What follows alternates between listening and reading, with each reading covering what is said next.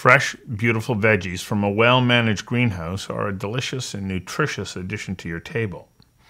Producing these vegetables is hard and detailed work. As a result, farmers need to charge more for the produce. Therein lies a significant challenge. Will wholesalers support those prices? Will consumers? In Canada, most producers sell their products into the well-established food supply system. And when they sell into that system, they are competing with vegetables from California and Mexico, where they're grown in significant quantities. So the price the farmer is paid fluctuates based on the market supply. For some farmers, that price won't support the cost of their operations because they're small, and that leaves them with few options. Two are just stop farming, or they could opt out of the system and sell directly to consumers. For those consumers, these products are highly sought after because the product is delivered from farm to table and it isn't touched by very many hands. Farmers markets play host to a number of producers who have decided to grow, package, and sell their products directly to consumers. However, it's also a lot more work. In addition to nurturing the plants to maturity, the farmer needs to design and source packaging. They also need to complete the packaging process and then transport it to market. And once there, they need to set up their site and sell. As Don Buschert of Shirley's Greenhouses says, it's a lot of work. But for her, because she is small, it is the only way she can survive financially. She says we can't produce at a rate that competes with imported prices. We invited Ms. Buschert to join us for a conversation that matters about the work of operating a greenhouse in Canada and why it is important that she and others take on the arduous task of complementing the food supply system. Conversations That Matter is a partner program of the Centre for Dialogue at Simon Fraser University. The production of this program is made possible thanks to the following and viewers like you. Please become a patron at conversationsthatmatter.tv. Dawn, thank you for joining me on Conversations That Matter. Oh, thanks so much for having us. You're coming to us from your greenhouse. Where are you located? So we're in Didsbury, Alberta, or just outside of Didsbury, Alberta. And there goes my cell phone. Oh yeah, you have to turn Sorry. that off. Yeah. Can I just answer it real quick? Yeah. Hello? Yes. Yes, but I'm just in the middle of an interview. Can you call me back in an hour? Perfect, sounds great. Thank you. Appreciate it. Yeah, bye. It just never stops, does it? Yeah. Yeah. The phone keeps ringing? That's the way it Well, goes. yeah, totally. It's busy, and we're really into local food, and we're selling in several locations. So today set up, we're direct marketing all, our vegetables in 3 different locations. So I've got 3 different staff in 3 different locations that rely on me to, problem shoot and troubleshoot and things like that. Direct marketing. What do you mean by direct marketing? We don't sell to grocery stores. Grocery stores don't actually get our produce. How come? Why not? So I'm a second-generation producer. I grew up in the industry. My parents had long English cucumbers. We're a 36,000 square foot greenhouse. They were a 26,000 square foot greenhouse.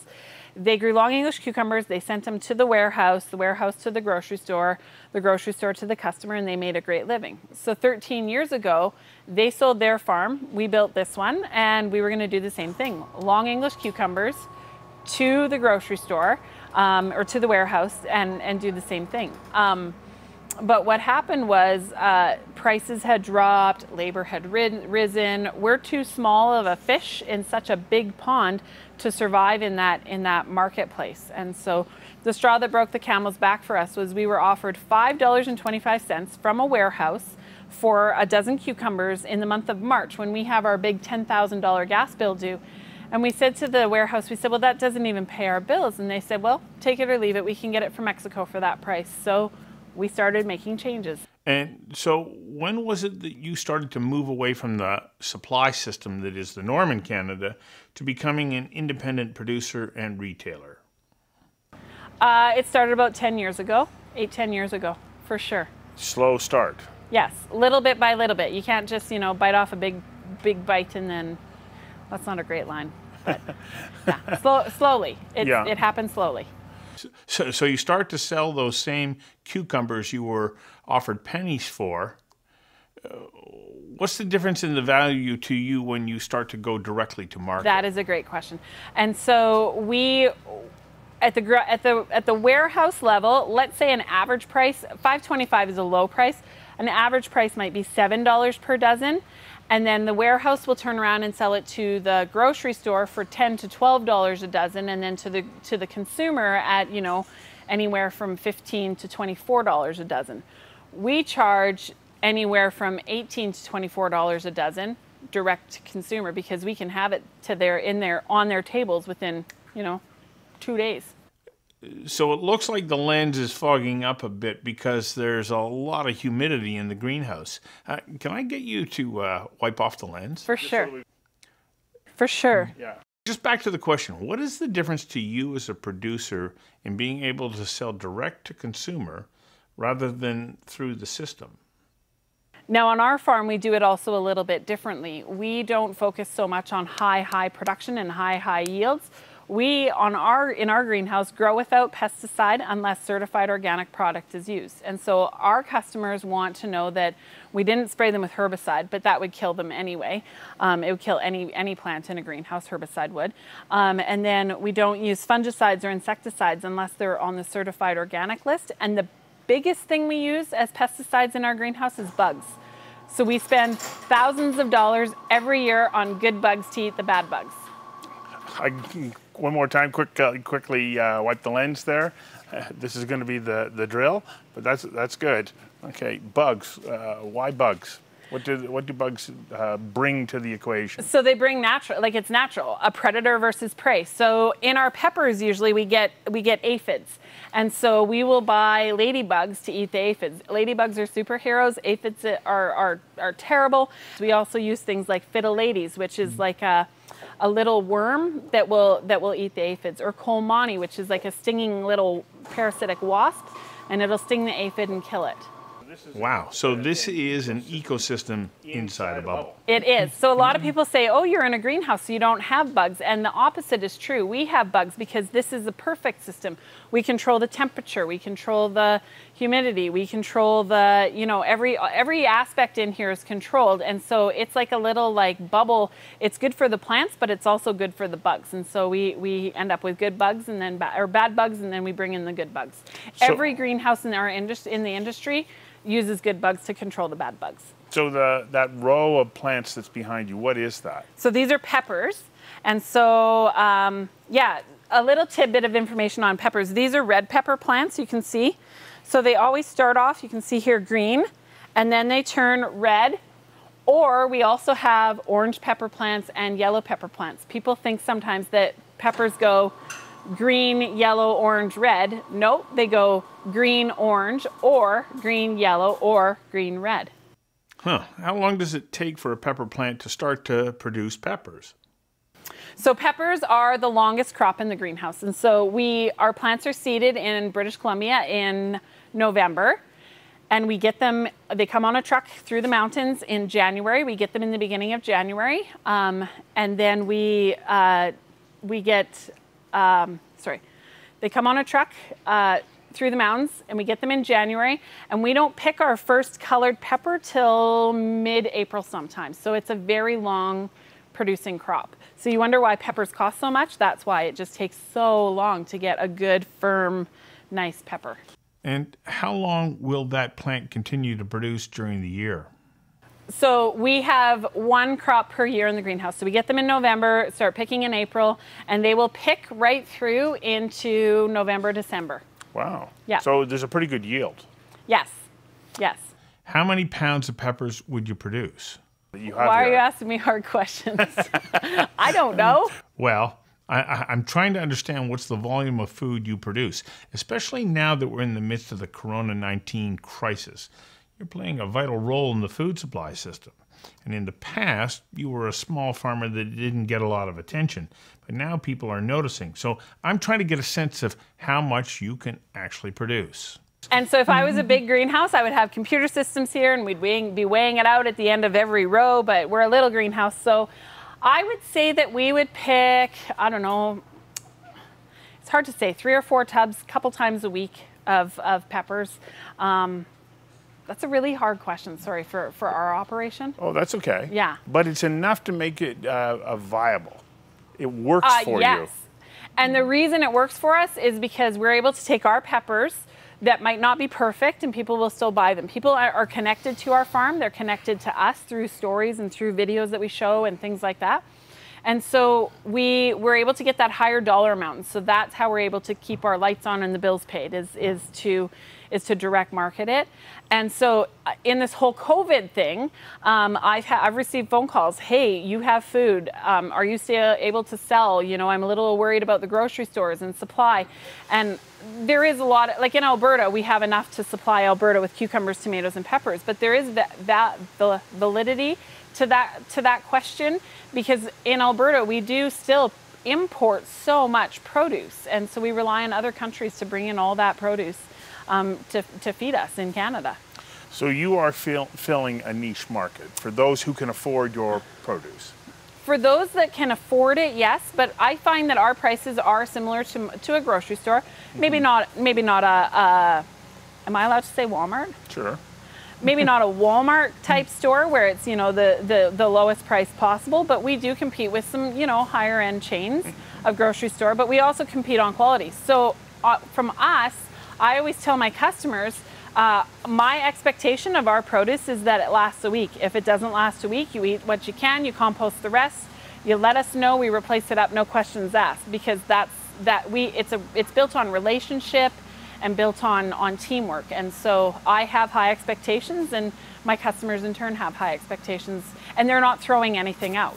Do you also supply the restaurant market? Yes, I do, but to a very small selection of restaurants. If I'm really good friends with a chef, I'll supply there, but most times restaurants are not a fit for our farm, particularly because they only need one case of tomatoes, or they only need, you know, and most of my stuff just, the farmers markets is where it's been for us. It's probably just as well in this COVID crisis because it would have had an impact on your business because those restaurants have had to close. Oh, and I feel so bad for them. Like this whole COVID thing has thrown our local economy just for a loop. So this work is fairly labor intensive. It is. How many people do you have working for you? So in the winter time, we keep only about 2 or 3 on staff. In the summertime, max summer, we're 12 people full-time plus. 12 people on the farm, full-time plus. Holy smokes. Yes, it takes many hands to do this work. And yet there are large monocrop farms that have a smaller workforce than you have. So anything that you have to pick by hand is labor intensive. And those 12 people, I mean, we do 15 acres of field crops. So each one of these little plants are transplanted into plastic out in the field. That takes a body, you know, and then we also weed. We pick the weeds out of the rows by hand. That takes a body. And so, yeah, anything you pick or weed manually, it's a lot of man hours. Whereas like grain crops, you just, you know, do a pass with your tractor, one person, and I mean, that takes less people. Yes, but feeding different markets for different purposes. Absolutely. Everything's important. We all, you know, we need our wheat for our bread, but we also need our vegetables for our salads. Do you have challenges getting the workforce you require? We do. What are the biggest obstacles ensuring that you can get the people you require who have the ability, the experience, and the care that will ensure that your product will get from the plant to the market? So I hire lots of local Canadians. My Canadians, they do my retail locations, they help market things, they do the packaging, they do the picking some, but when it comes to the real, like, in the trenches grunt work, we actually rely on Mexican workers. I've had and you know, this is conversations that matter. I've hired Canadians for the field. They show up for one day, they work for one day, and I couldn't even tell you their name because they did not come back to do the work the next day. Yeah. Really? It is hard to find Canadians that want to do that kind of, I mean, yeah. I get Canadians phone me all the time. They say, "Oh, I like gardening." And I say, "Okay, but do you like gardening on steroids? Do you like to pick weeds in the full sun for 8 hours on a day in a day? Like, it's gardening on steroids. It's not your backyard gardening, it's gardening on steroids. It's heavy, hard physical labor. And so it takes the right kind of person that will do that for, and again, the margins on any farm are like this, are tight. And so, you know, it takes a special person to be able to do grunt, physical, hard labor for minimum wage. Like so many others in agriculture, do you have challenges getting your workforce into the country? I was a little nervous this year because with the COVID thing, they shut down the borders. And actually what our Canadian farmers did, because Canada brings in, you know, thousands of workers into Canada to do these grunt, hard physical jobs. And so the farmers actually went to the government, and one of the first things they said is, fine, if you don't bring us our workers, we're not planting crops. And so the government actually, thankfully, has opened up borders and allowed us to bring in guys. And so I just picked 2 guys up from the airport just the other day, and we all wore masks in the car, and I received 3 phone calls from the Canadian government of how we're gonna, you know, deal with this. And they're in quarantine. I put them in jail. I mean, they've got food and they've got bathrooms and they got beds and they got, you know, Wi-Fi and all that, but they're quarantined for 2 weeks, and then they're allowed out to come on and work on the farm. And you need them. And I need them because you can't get the same. Some of the guys that come from Mexico to some of the farms, they've been coming for 19 years in a row. You can't just replace 19 years worth of you know, experience just with a Canadian worker just overnight. Like, we need these guys. Well, we look at your form of farming and its role in the overall food supply system in the midst of the current crisis. How do we characterize just how important it is? It's so important because, again, like, we do have Canadians. I sell into our local, you know, customer base, and it drives our dollars. It keeps our dollars in Canada. We're not, you know, importing this stuff. Like, there is no reason in my mind that Canada should ever import a tomato except in the months of January, February, and March in the wintertime, because Canada can supply Canada in the greenhouse industry with tomatoes and cucumbers and peppers. Wow. It's a very, very interesting life, isn't it? It is, yes. Would you recommend it to anybody? It depends on the day. Well, you've been through this looks like an interesting venture. It's an extension of your family history. For sure. I think we can make a go of this, and then you start to run into the challenges and the long-term constant innovation. For sure. Is it something that there's no doubt we need it? Oh, I got to make a phone call on that one. Okay. The air came back on. It's the CO2. We pump CO2 in to get the production. Yeah. So we burn natural gas to put CO2 back into it because we need more. Yeah. Isn't that interesting, hey? Okay, we're back. You turned off the CO2 burner. So we actually, this is a really interesting fact. We actually burn natural gas.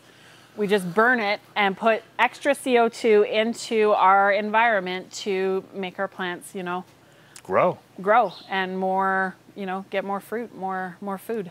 Well, it's an essential element in photosynthesis. It is, yes. Without it, plants don't grow. Yes. So to what concentration do you bump up the CO2 level in the greenhouse? I don't know. That's a him question.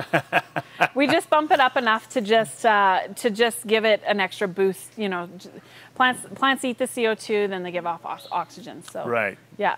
So, but it's vitally important. It is very important. Yes. Because without it, you wouldn't be able to do this. Well, we would just be relying on atmospheric CO2, and there's not enough in our atmosphere to, you know, keep our. We want more. Right. Yeah, because we want more production. Because the bills are high in here, you know, the natural gas bill and things like that. So we need high yielding, high production plants in the greenhouse to offset those costs. Does the natural gas perform 2 functions? 1, heat the greenhouse, and 2, provide additional CO2. Greenhouse, yes. I'd now like to talk about the role of computers in your greenhouses. What functions do computers control to ensure you can maintain the right environment? Everything. So there's a computer attached to a weather system, and that's the brains of our entire operation. So it tells, because it's a hydroponic system. So what hydroponics is, we send a water sample away, we get it back, we add all the nutrients that the plants need to grow. So plants need nutrients, things to feed it to grow, whether they get the nutrients from soil or from dirt, or they get it from, you know, the elemental fertilizer that we feed them. So all the, you know, Epsom salts and, you know, calcium and magnesium and iron. We add those perfect blends to our mix, and that's the nutrients. Nitrogen. And nitrogen, yeah. Yes. And we feed that to our plants to grow. So it's perfection. Where was I going with that? Like you were talking about what the computer the controls. computer system. So that's one of the things, it's making sure that the right nutrients are getting to the plant at the right time. Yes, and so the computer will see how much sunshine there is, and then it will tell the computer will tell the system, okay, water so many milliliters per so many hours based on how much sun, and it just depends on the day, depends on the hour. So it's constantly reading. Sometimes you hear that little noise. Well, that's the roof opening, and so the roof will open up a little bit. Oh, it's getting a little bit too hot, so the roof will open up. And then, oh, it's getting a little too cold, so then the roof will close down. And so that's how we can control the temperature in here.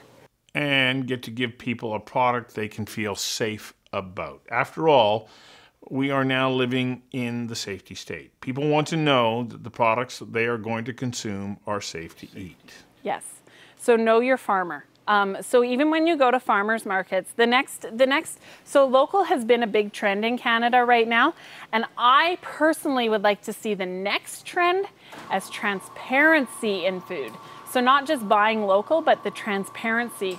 This is who grew it. This is where it came from. This is when it was picked. This is how it was grown. And the transparency behind that in how food is produced. And these are questions that every consumer has the right to ask.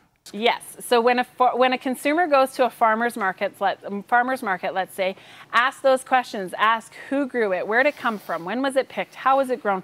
Can I come to your farm? People ask me all the time, can I come to your farm? And I say yes. Alberta does Alberta Open Farm Days, and you're more than welcome. I'll give you a tour that weekend, and we'll show you around, and we'll let you see what we do. We also do social media. So Instagram, Facebook, and so I do videos on those, you know, showing people what we do and how we do it and why we do it. And where can they find you? So shirleysgreenhouse.com is our website, or on Facebook, Shirley's Greenhouse, or on Instagram, Shirley's Greenhouse. Well, I'm sure that you're going to get some additional followers. Thank you. I really appreciate that. Yeah, thank you very much for taking the time to do this. Thank you so much for having us. I appreciate it.